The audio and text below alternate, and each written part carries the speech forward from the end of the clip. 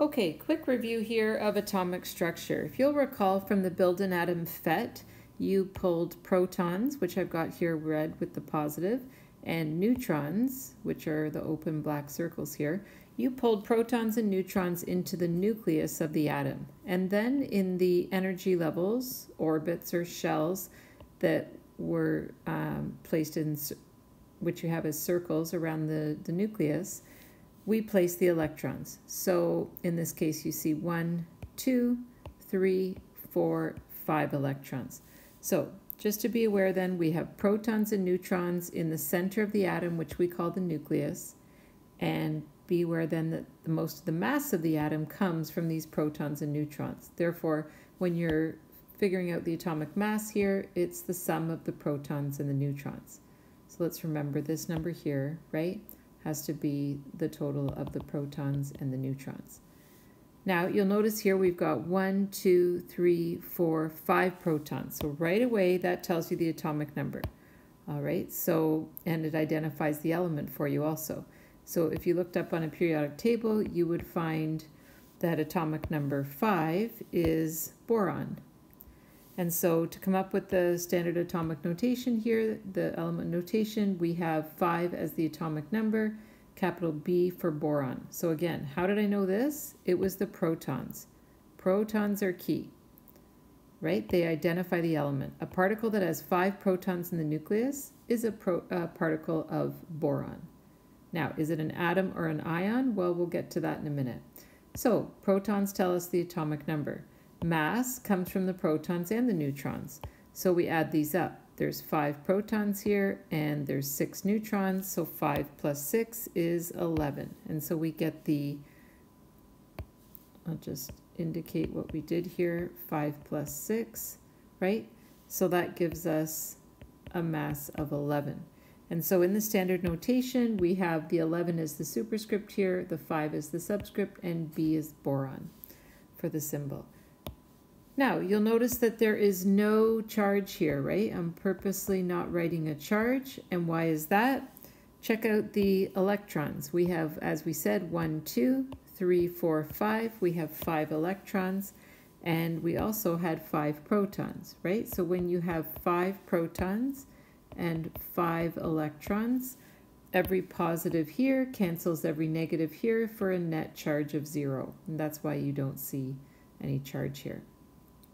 So when the element notation looks like this, right? Well, we see the symbol B, so right away we can say, okay, that's going to be boron. Atomic number is the number at the bottom, so here we are looking down at the 5. Maybe switch colors here. Okay, then the mass, right? The mass is the 11, which we, again, realize is the protons and the neutrons.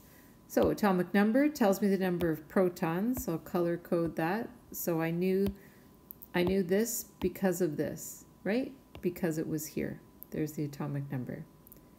And the neutrons, right? How am I going to figure out the neutrons? Well, the mass is 11, right? And this number, the 5, plus this number has to equal 11. So if I just subtract them, if I subtract the mass minus atomic number, that'll give me the number of neutrons. So 11 minus 5 is 6, so we have 6 neutrons.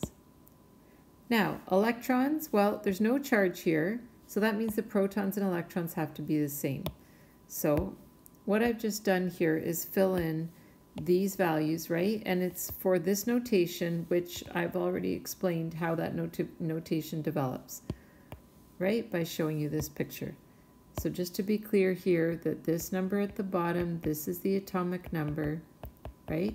It identifies the element. It's always the number of protons.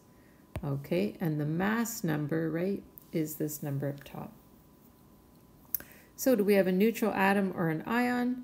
Well, hopefully you can see with the protons and neutrons being equal that we have an atom. Okay, checking out the notation for the next one. Ah, there's a charge there. So right away, as soon as you see that charge, that tells you that you have an ion. Okay, so we can still work the protons and neutrons the same way. The fact that it's an electron, that it's an ion, just means that the protons and electrons are not going to be equal anymore, okay, for ions. So let's still deal with the nucleus. Nothing's changed with the nucleus other than it's specifically atomic number 15. So instead of 5 protons, there's now 15 protons. So we have atomic number 15, which means 15 protons, which, by the way, that symbol was phosphorus. So that's the element involved, but it's, it's now going to be an ion. We see the charge. Okay, let's figure out the neutrons again, because again, the nucleus, right, it's going to be the same whether it's an atom or an ion. You got the mass, 31 minus 15, to give us the 16 neutrons. Right, so knowing again that the protons and neutrons add up to the mass, if you know the mass and the protons, you can just subtract to get the neutrons. Now electrons. Okay, here's the trick when we have an ion. Let's just make a brief comment here about an ion. If you have a positive ion, right, that means that the protons are greater than the electrons. So a positive ion means you have more positive particles, more protons. Okay, if you have a negative ion, then it means that there's more negative particles. So the electrons are greater than the protons. So this is more electrons. Alrighty then, so if we're going to follow this idea, right, you see that we have a negative charge here. Oh, I didn't fill in my mass, did I? Better go back and fill in the mass of 31. Okay, so all we have left to do here are the electrons. I've got 15 protons, and the charge on the ion is -3. So there should be more electrons than protons. How many more? Well, 3 more, because the charge is -3. So what number should go here so that we have 3 more electrons than protons? If I only have 15, right, if I only have 15, then that's a neutral atom, right? But if we need to have more electrons, I need to have 3 more electrons, then I've got to bump that up to 18. So now we can see I have 15 positives and 18 negatives. So there's 3 more negatives, which makes sense for this -3 charge right there.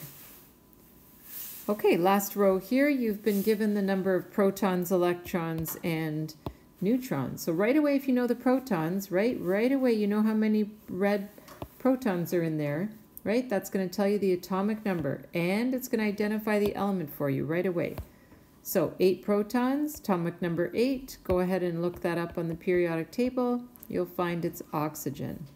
So I can already fill in the symbol and the atomic number. Now mass, again, mass is going to come from the nucleus, right? The mass of the atoms in the nucleus. So protons and neutrons, 8 plus 7 gives us 15. There we go, so I'll fill in the 15 here. Now, is this an atom or an ion? Well, let's check the protons and electrons. Oh, they're the same. So when the protons and electrons are the same, you've got the same positive and the same negative particles, then there's no charge overall. The net charge is 0. And so we have an atom, which means that I'm not going to put a charge there. Okay, so a quick review of atomic structure.